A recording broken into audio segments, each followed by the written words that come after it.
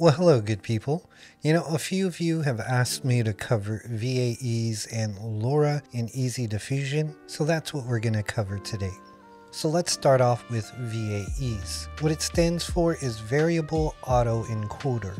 Simply, they make your images more vibrant, more crisp, and they could even improve the details of the hands and faces. Nowadays, a lot of models have them baked into the actual CKPT or Safe Tensor file, but some models will still suggest for you to download certain ones. For example, if we go onto Civit AI and under Cetus Mix, one of the models that is fairly well known for anime, you'll see on this line it recommends Pastel Waifu Diffusion VAE.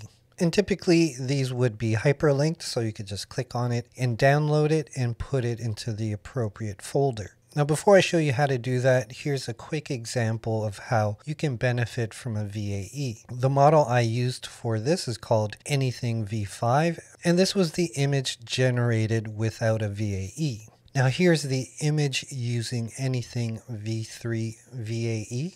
That's a mouthful. And as you can see, compared to the other that was very washed out, it almost looks like a raw photo. But using the VAE has given it more saturation, more contrast. And if you look at the eyes, let me zoom in here. If you look at the details of the eyes, they're not perfect, but greatly improved on. So let's do the before and after. So you see how it's kind of roughed up here, very faded. With the VAE, it gives it a bit more detail. So it's not a huge difference, but it can help the overall look of your image. Now here's another VAE that further enhances the color and contrast. If I switch between the two, you see that there's quite the dramatic shift in contrast and color. Now the eyes get a little wonky, and even the mouth changes quite a bit here. So those are some things you have to watch, that certain VAEs work better with particular models. The one that's on now is an MSE type of version that's fairly well known and kind of a general VAE that works on pretty much any model. And I tend to gravitate towards this one because it gives you sort of a fake high dynamic range type of look.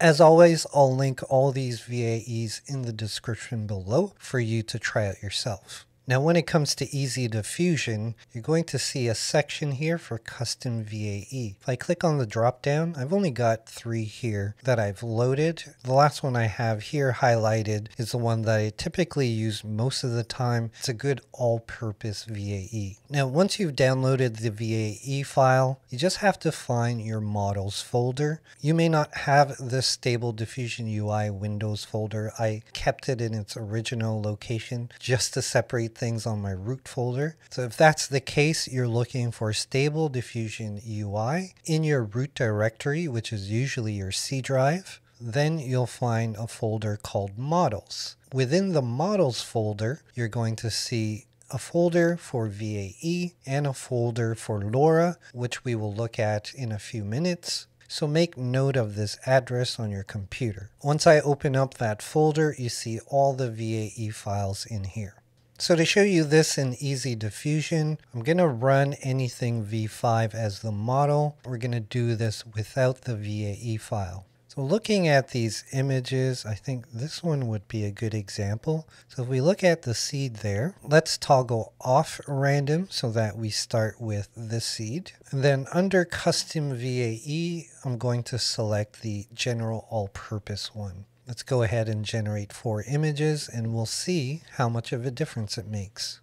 Now in this case, in all honesty, it's not a huge difference using this particular model. You could really see the differences in the blush on the face here. See how it's a lot more red as opposed to the image done without the VAE? And you get more of a contrasty feel on the image used with the VAE. Deeper blacks and shadows, for example, where this one has more of a faded, washed out look. But personally, I still quite like this image as well. So it's not much of a big difference for this particular image, but if you recall the earlier example that I gave you, that one had a greater variation between the ones done with or without the VAE. Now let's talk about LoRa's. So first you have your CKPT models or safe tensor models that are trained on particular styles. Then you have textual inversions that are lower in file size but also trained on a particular style. LoRa's are actually kind of in the middle of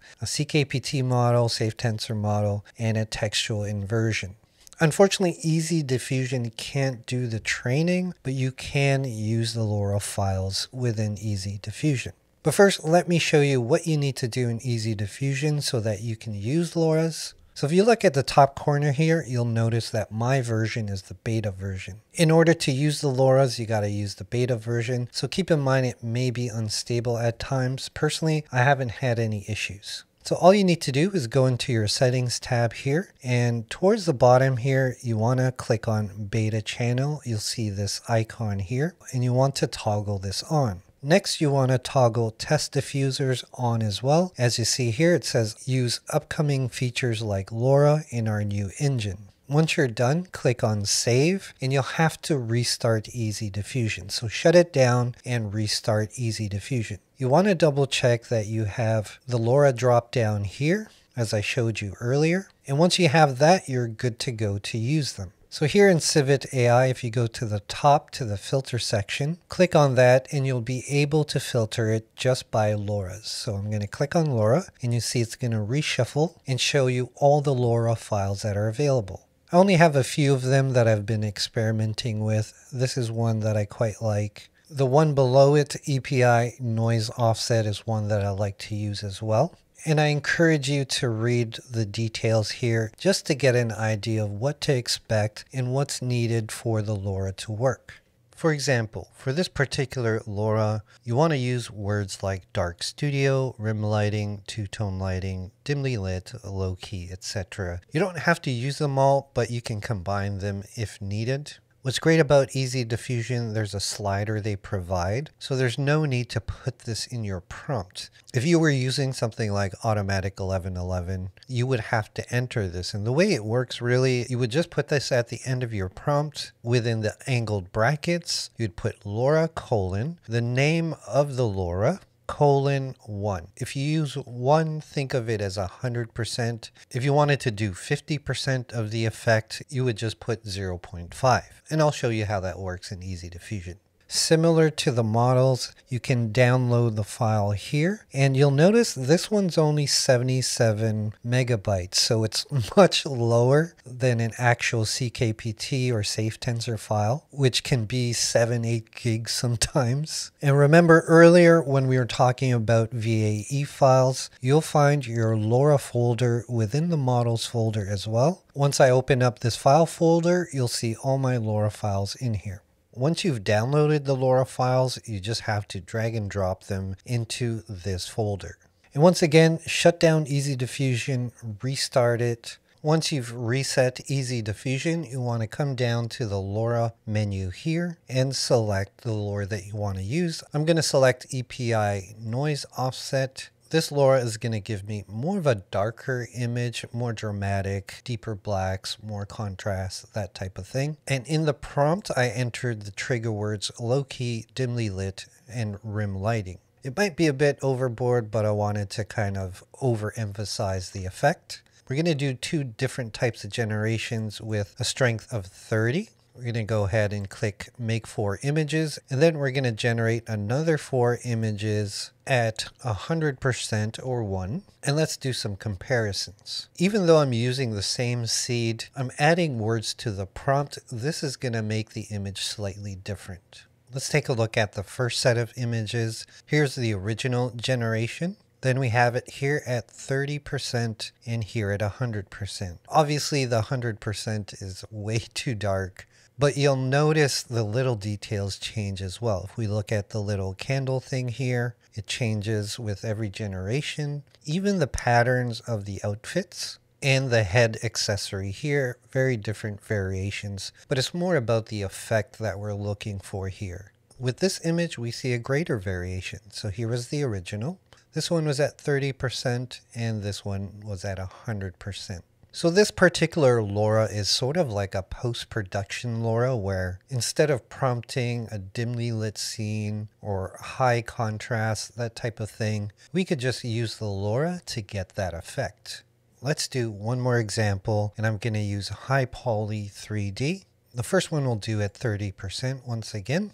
And we also added the trigger words 3D, realistic, intricate, detailed. Let's click on 4 images. And then we'll do another set at about 80%. Here are the results of high poly 3D. So here we have the original image adjusted with the LoRa at 30% and then 80%. Obviously, the higher the number, the more variance you're going to get. Whereas with 30%, it still honors the original image, but changes the style quite a bit. This LoRa gives you a bit more of a 3D look. So if you look at the original Dream Shaper here, this one's starting to look just a bit more photorealistic. So it gives it a little bit of a boost there. So it's a great way to take your favorite models and enhance them to give them a new look and a new style. I will tell you, there's more than enough LoRa's available for you to download and use. Now, if you really want to learn how to train LoRa's yourself, I'll leave links in the description below on 2 videos that I learned how to do them. As much as I love all of this, I really just want to focus on the creative side. And as always, my friends, if you have any more questions regarding this video or anything else regarding Easy Diffusion, let me know in the comments below. But until the next video, I'll see you when I see you.